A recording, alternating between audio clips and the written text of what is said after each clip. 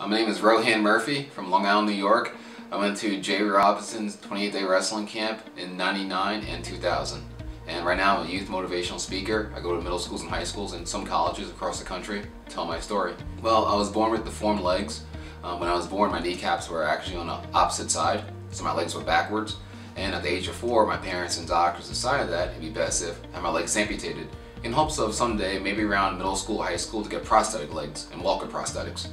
I think for me, my moment in life when I would really just change as a person and started to really accept being different and being disabled was probably in the sport of wrestling, because when I went out there to compete, I was like everyone else. I mean, either I was going to win or I was going to lose, and I wanted to win. The JROB camp didn't just help me become a better wrestler, it helped me become a better person. Because when I was at that camp, obviously I had great counselors that were really knowledgeable about the sport of wrestling, and they helped me become a better wrestler. But when it comes to life, just being able to go to that camp by myself and really just being able to live on my own on a college campus and having to get around by myself and take care of myself, get my own food in the dorms, and having to do my own laundry, for me that was huge. It really gave me a lot of confidence about how I could succeed in life. Whenever I speak at schools, I always speak about the camp, always. And I always tell them about this one workout that I will never forget. Usually every morning we wake up 6 o'clock, bright and early, and we'd have running practice. And usually I'll just do laps around the track in my wheelchair.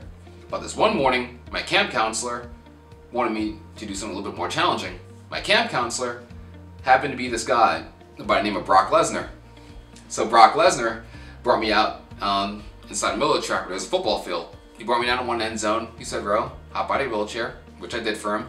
And then he looks at me and tells me, "All right, Ro, I want you to somehow, for me, walk down to that end zone in a handstand. 100 yards. 100 yards. Once you get down to that first end zone, do about a pyramid of 10 push-ups. A pyramid of 10 push-ups, so not just 1, 2, 3, 1, 1, 2, 1, 2, 3. Then after all those push-ups, come back down to this first end zone again in a handstand."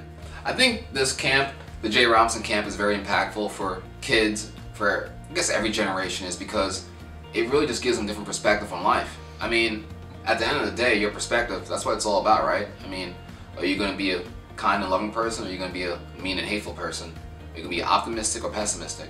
And I think the JROB camp gives kids a different perspective, and it shows them that if you really want to be successful in life, it's going to take a lot of hard work, a lot of dedication, a lot of sacrifice, a lot of discipline. And for those kids who attend this camp and to really learn those skills for the first time in their lives, it's going to help them become a better person over time.